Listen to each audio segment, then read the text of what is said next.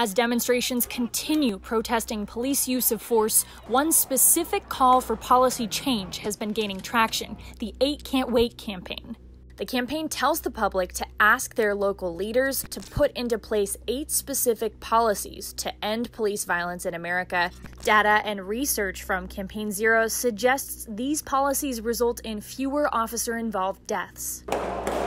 The 8 Can't Wait campaign says Austin already has 3 of these policies in place: requiring officers to give verbal warning before using deadly force, requiring officers to intervene to stop excessive force used by other officers and report it to a supervisor, and requiring a use of force continuum that restricts the most severe types of force to the most extreme situations.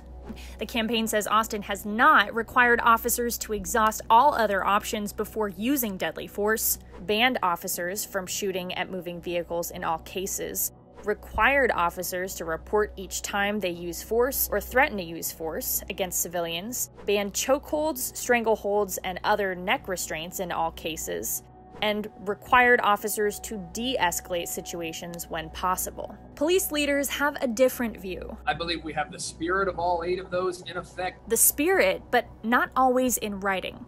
Austin Police Chief Brian Manley sees all 8 areas addressed in his department's current rules, but says APD is working with the 8 Can't Wait campaign on specific language to ensure that our policies, particularly in the one involving using a firearm against a vehicle, are consistent, because again, we're unfortunately living in a day and age when people are using vehicles as weapons, driving them into crowds. So we do have to maintain that ability to keep our community safe if that were to happen. Manley also says APD already does not allow chokeholds unless there's a deadly force situation, but the policy will soon be updated to directly say that.